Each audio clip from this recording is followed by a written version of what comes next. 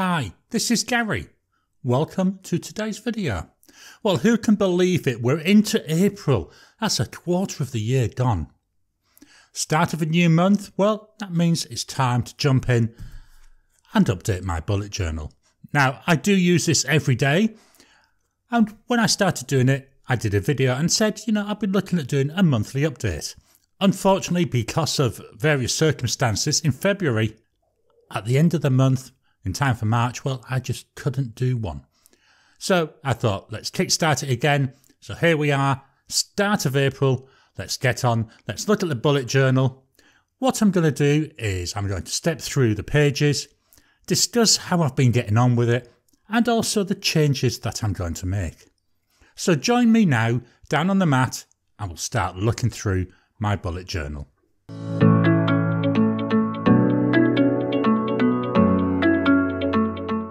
So here we are down on the mat. Before we jump into the journal, just going to fetch this in and introduce this. This is the pen that I'm going to be using today. This is a Pen BBS 456. The colour, well, it's called Cloud. I think it's a lovely colour. It's got a fine nib, so it's quite nice for writing in the bullet journal. The ink in here is by Diamine and it's called Aqua Lagoon. It's a really nice pale blue colour. Really enjoy using this pen and ink combination. So I thought, what better to use to update my journal? Well, let's use this one. Now, as I said in the introduction, it's been a couple of months since I did a video. So what we're going to do today is we're going to walk through most of the pages. I don't know if we'll do that in the following months. Maybe there'll be shorter videos, but as I say, it's been a couple of months. One of the things I want to point out before we start is I do use a hybrid system. So yes, I heavily use my bullet journal. That's here with me all day. It goes everywhere that I do. But I do use a number of digital services. And as we go through today's video, well, I'm going to give you a screenshot of a couple of them, just so that you can see how I'm actually doing things. So with all that being done, let's jump in and let's start looking through the bullet journal. So I'm going to skip that because you don't want to see my contact details. The first page we're going to look at is the index. So as you can tell, I only updated this yesterday. It's one of the things that we'll talk to when we get to video improvements, and it's one of the things we'll talk to when we get to lessons learned, is I'm finding I'm not very good at updating this index. So that's something that I need to get on top of. So we've got some blank pages there. Next one we're going to jump onto is the future log. Now this is empty. As we go through the video, where there's some personal information, you will find that I block it out. This is my live bullet journal. This is what I use day in, day out. So there will be personal stuff as well as stuff that I'm happy to share. So please, if you see blocks of white where I'm blocking it out, understand that's for privacy reasons, because at the end of the day, I don't want to share my entire life with you. As you can tell with the future log, with the exception of Christmas, it's blank. I've not been using it. This is where I've been using my calendar. So I'll pop up that screenshot now of my calendar. I do use my calendar fairly actively and I check it religiously or multiple times a day. What I've been finding is the future log is not been serving a purpose for me because it's all on my calendar and I want to stick with my digital calendar because that's available on my computer, on my tablet and on my phone. So future log, not really being used, as you can tell. So in future, when I go into another journal, I won't even bother with a future log. Next page we're going to look at is my annual themes and goals. As I said at the beginning, this is the year of the Phoenix for me. It's the year of reinvention and it's something I'm still focusing on. We're going to take a quick look at my goals. January, we were good. February, well, I managed to get the number of subscribers I wanted, but I struggled with the task management course. How did we do in March? So, number of subscribers, wow, that was a big miss. I had aimed to have 550 subscribers for my YouTube channel. At the time of the recording, I've got 477, so that's a massive miss. Now, there's loads of reasons for this, most of them outside of my control, because it's all down to the YouTube algorithm. A lot of people, they'll tell you, don't worry about the number of subscribers. And in one respect, I'm not. It's a metric that I can measure. That's the only reason I'm using it. My focus is on producing 2 videos a week. One which goes out on a Tuesday, and one which goes out on a Friday. And I've been meeting that. I've been doing that every single week since, I want to say since the start start of January. Now, even when I had some issues in the end of February, I still managed to be getting those 2 videos out each week. So it's not down to the number of videos, or should I say it's not down to the frequency of the videos. So I just need to take a look at what can I do differently. And we'll look at some of that when we get to the lessons learned and the video improvements pages. My task management course, didn't even look at it. I've had a bit of a rough month. I've been really struggling with getting a lot of things done. I wanted to focus on the YouTube channel, which is what I've been doing. So this task management course, well, it fell on the back burner. One of the reasons for this course going back is I released a course 2 months ago on getting emails under control. And in the 2 months since I released it, it's not had a single purchase. So part of me is saying is, right, I need to rethink what I'm going to be doing with these videos because obviously there's not the interest there. So I didn't want to spend a lot of my time and effort working on a course if it's not going to sell. So that's why I've put this one on hold. I had other things to concentrate on this month, and that's fine. That's the whole idea of this. It's just a goal. It's not something that's going to kill me if I don't achieve it. My next goal, well, that was to start walking 3 days a week. Again, I've missed that. Part of it is because of the issues that have been going on and the amount of work I've been doing around that. But the other reason is it's still so warm on a morning here. I like to do my walking in the morning before it starts to get hot. But by the time I get up, now I get up at 7 o'clock in the morning. Most days, it's like over 25 degrees already. That's in centigrade. So I'm afraid that's just too hot for me. I'm not going to do a 1 hour walk in that sort of temperature. You know, that's just madness. So I had to delay that. For April, well, I've only got 2 goals for April.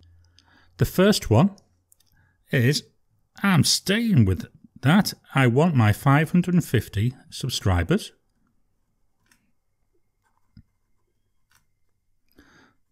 On YouTube.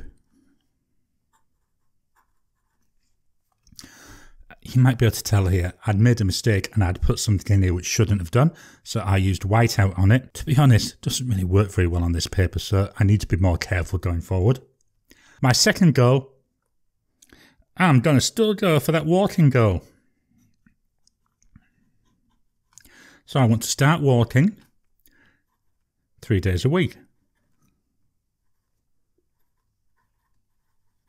The temperatures are starting to drop a bit, so I'm hoping give it another week or 2 and it may be the right temperature for me to get out there again. Now, this here only arrived yesterday. I had been using some kitchen roll as a blotter. Yeah, looks really professional, doesn't it? But I'd ordered these and these eventually arrived yesterday. So this is just blotting paper. You'll see I've got a number in this book.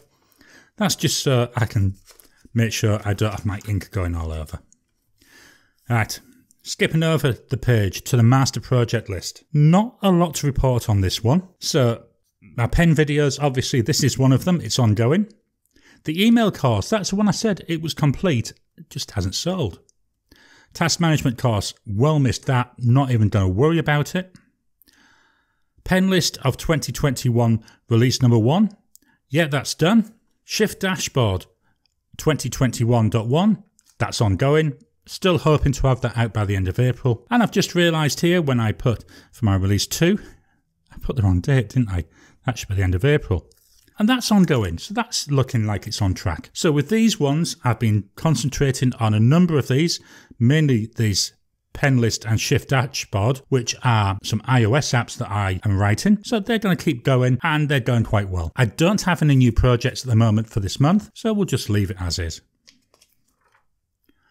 Right, this next one, you'll see how much whiteout it is. Gratitude log. To me, the gratitude log is very personal. You know, everything I put in here, it's more about my feelings, and a lot of it is to do with my personal life. So at the moment, I don't feel comfortable with sharing it, but I just want to make you aware there is the gratitude log. And what I do is every weekend I sit down and I think, is there something that can go in there? Most weekends there isn't, because most weekends there's nothing really happened that would really trigger me to write it in my gratitude log. Now, this is something I do need to think about, because have I set my bar too high? Should I be writing down here the smaller things which have gone well or which I'm thankful for? I don't know. I'd really be interested in what you think about that. Please drop a comment down below. Should I be doing that more often? Should I be using this gratitude log for the smaller things as well as the big ticket items? I'd love your feedback on that. So we'll move forward on to lessons learned.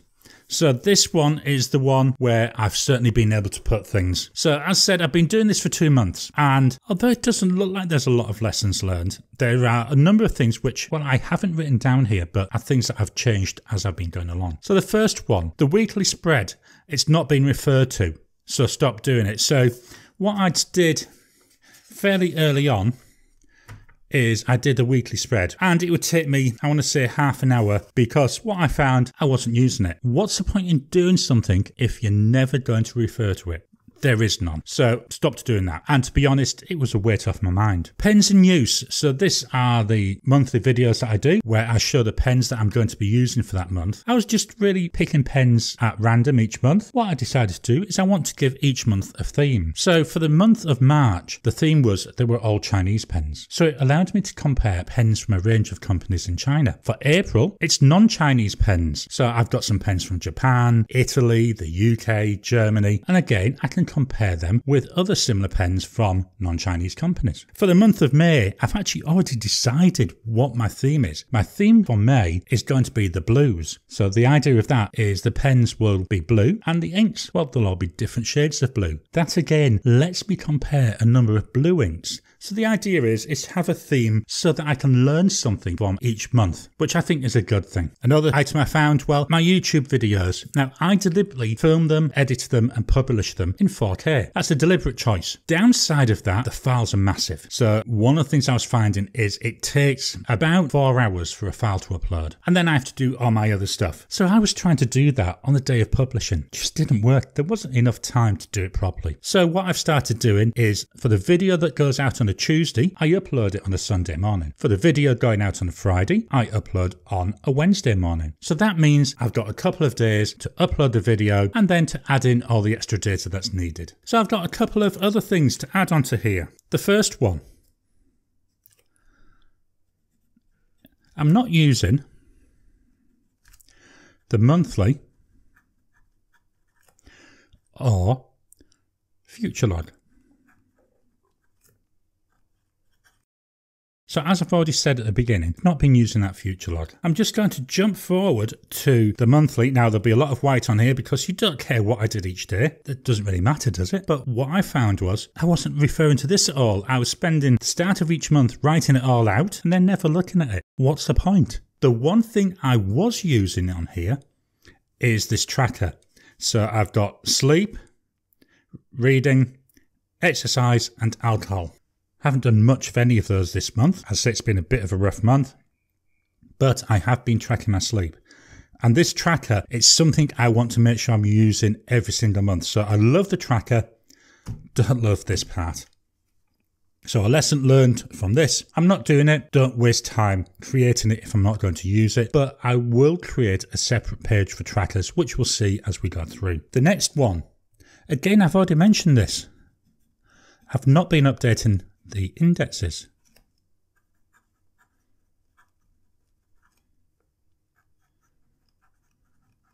One of the key things is to have that index up to date. That's how I'm meant to be able to get quick access to anything. So what I've done is a lesson learned. And as I said, the idea is on my Sundays when I'm doing my gratitude log, I'll also update the index. The final lesson learned for this month is keep journal on desk. So when I was at home, I would often take the journal and I would leave it in the lounge area, which is where I sit on an evening. And, you know, that's where I do update the journal quite often. But it means it was sat there out of the way. And when I was at my desk, which is when I want to be using it, well, it was in the other room, so I wasn't using it. The lesson learned here is to keep the journal on the desk. So now what I've done is I've set aside a dedicated space on my desk where the journal sits, so that if I ever want it, it's quick to get to and I always know where it is. So that's the lesson learned from that. Let's move forward again. Brain dump. Well, I've got nothing here. Again, this is a page, to be honest, I don't think I'll ever use. Why I'm saying that is I set it up initially because I was thinking, well, if I'm out and about, I've got somewhere to jot down ideas. But as I said before, I use a hybrid system. So if I get an idea when I'm out and about, I actually just jot it in my Apple Notes app. And then when I get home, that's when I go through it. And it's something I do every day. So it's really means this isn't adding anything to me. So again, it's something I'm going to leave it there. I may decide to come back and start using it, but at the moment, I'm happy with the way it's going with the digital part. Video improvements. So this is where I'm putting things that I want to address with the videos that I make. So some of these I've already done, but some of them I'm still working on, Plan with me video series. Well, what are we doing now? I'd like to do a series on what I use my pen and paper for. So obviously I use it for bullet journaling, but I use it for other things as well. And I think that would be quite interesting, is to look at what else I use it for, because it's all well talking about pens and inks, but they're just tools. What's important is how you use them and what you use them for. So that's something I'm thinking of, is how I could actually do that series and how I can make it interesting. So that's a work in progress. I do have a couple of other ones to add on here. So the first one is check the focus of the camera. I had a video, I want to say in early March, which it was an unboxing video. So it's one of those videos you can't really reshoot. Virtually all of it was out of focus. It looked, well, to be honest, it looked crap. And I had no option though, because I wanted to put it out. So I had to put it out even though it was out of focus. So this is partly a lesson learned, but because it's to do with the video, that's why I put it in this section. I now have in my checklist of things to do, so I do already have a checklist, is I've added in there to check that the focus is set properly and to be constantly monitoring the focus as I go through the video. Now, how do I monitor that? Well, I actually shoot this video using my iPhone because it's got a really good camera. And what I do is the app I use is called Filmic Pro, and it's got a partner application called Filmic Remote. So I actually use Filmic Remote, and I've got that on a big iPad right in front of me so I can see it all the time. And now I'm constantly checking to make sure that it's in focus. And if it's not, then I can manually adjust the focus in the app. Really handy to do. But for me, it's taken a bit of that pain away. I'm now seeing what is meant to be there, and I'm making sure it's in focus all the time. And that should then mean I don't have to worry about that really bad looking video happening again. Some other future ones I want to do: closed captioning. So this is where you have the subtitles on screen that people can choose whether to see them or not. Haven't been able to do much about this at the moment. I'm looking at ways that I can hopefully automatically get a transcription of my videos, because otherwise that's going to be a fair amount of work to do for each video. You may see maybe a 10 to 15 minute video, but to make that video, you'd be surprised, can take me 4 to 5 hours. And then if I was having to then type out a transcript, that could be another hour on top of that, and then put the time codes in. And, I've got to be aware of how much time I have. It's something I'd like to do, and if I can find a way for it to be automatically done, that's something I will do. But at the moment, it's there. I want to track it, but I don't think I'll be doing anything about it. Next item: improved thumbnails.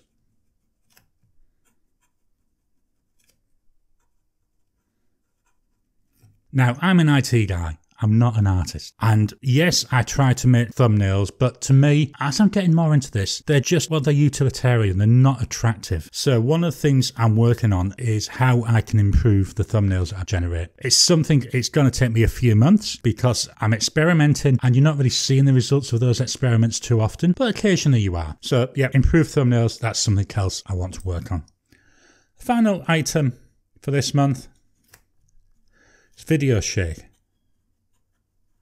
Again, I've had a couple of videos where my camera was shaking when I was writing. Now, why this was is, obviously I'm using an iPhone, so I've got like a boom arm, which was going from my desk up and holding the camera. When it was attached to the desk, every time I was writing, it was making the whole desk shake, which was making the camera shake, which looked really bad. I mean, a couple of the ones I actually ended up throwing them away because they made me feel sick just watching them, the amount that the camera was shaking. So what I've done is really messy. I've got a remote control unit for a camera, which is a long flat base. So I've got that attached to a tripod, and then I've got the boom arm attached from the remote unit and then up over my desk. So that means that's no longer touching the desk. Apart from one time when I made a little bit of a mistake. I set it all up, recorded the video, and it was shaking all over again. What I'd done is the boom arm was touching my monitor, which was on the desk. And again, as I was writing, it was shaking the monitor was shaking the boom arm. So as a result of that, I had to move my desk around a bit. So my monitor now is a good 2 to 3 inches away from that boom arm, and I've not had any problems with video shake since then. So of all these, I've done the photos as a camera and I've done the video shake. So I am working on these, and as I say, each month I'm learning new lessons, and the idea is I'll track it on here.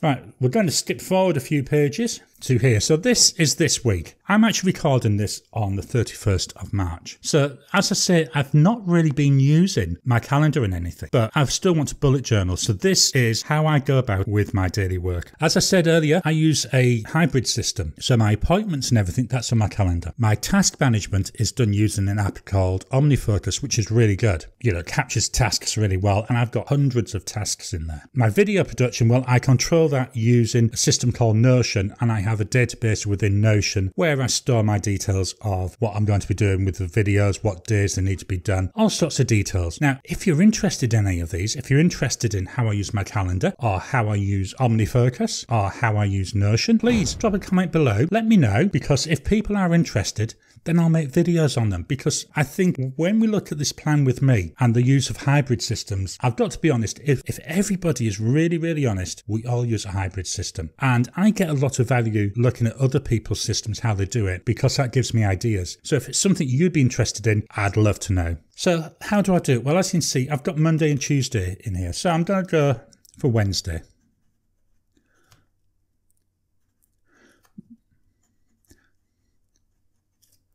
Okay, so what I do at the start of each day is I go through my calendar. I'm going to put in here an appointment for filming, because I do put that into my calendar. I set aside time each week, at usually 2 days, sometimes more, where I'm going to be doing my filming, because that way I can make sure that things are nice and quiet in the house. The wife, well, she goes off and she volunteers at a thrift store locally, so I try to time my recording when she's out, because, you know, otherwise she wants to come in and say, do you want a drink? How are you doing? She wants to come in and chit chat. If I'm filming, well, I just don't want those interruptions. So today's my filming day. Check my calendar. I've got nothing else on today but filming. I then go to OmniFocus, and what I do is I pick out the top 3 tasks. So for today, it's record, plan with me. It's edit, plan with me. And it's also upload, pens in use for April. They are the top 3 tasks that I want to achieve today. They're not by any means all the tasks. And one of the things I'm doing, because I'm using this hybrid system, I'm using a bullet journal to allow me to focus on what is important for that day. Yes, I will do lots of other things. And, you know, record, plan with me. It's about 20 tasks in my OmniFocus system. But I only have one entry in here. I don't need the details. This is to make sure that I do those important things every day. If I haven't got anything important to do that day, well, do you know what? I'd leave it blank. I don't usually put anything in at all for a weekend, because a weekend is about spending time with family. It's not about doing work. But if there was something important, it would go in here. So I make sure I'm tracking it. I make sure I'm achieving it. So there's my plan for today. My plan for today is my filming. So I have 5 hours blocked out in my calendar for that. I want to achieve these tasks. I want to record, edit, and I also want to upload Friday's video. I do that first thing in the morning, so that's actually complete. So I can mark that as complete, so I know that what I'm doing. In a few minutes' time, I'll be able to mark the record complete. And then hopefully later on this afternoon, I'll be able to mark that edit as complete. The last page we're going to look at today, this is the new page I've added. This is the trackers. This is what I've taken off that monthly log, because this is what I'm interested in. So I've set it up for April.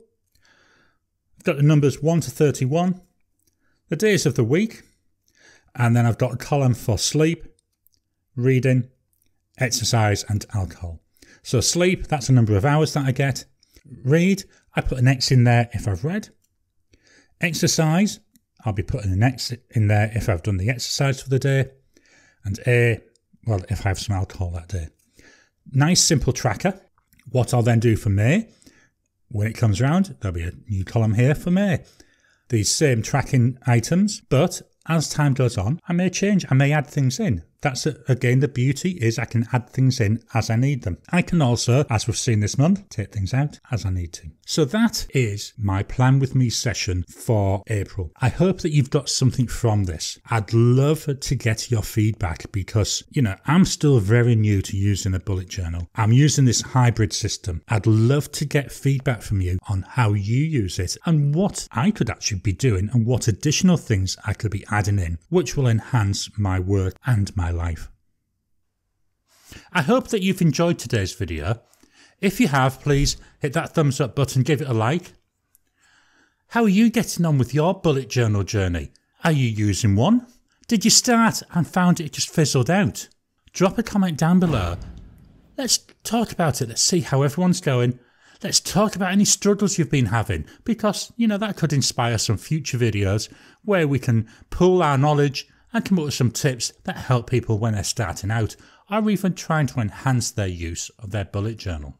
If you haven't already, please subscribe to my channel so that you can get new videos as I release them.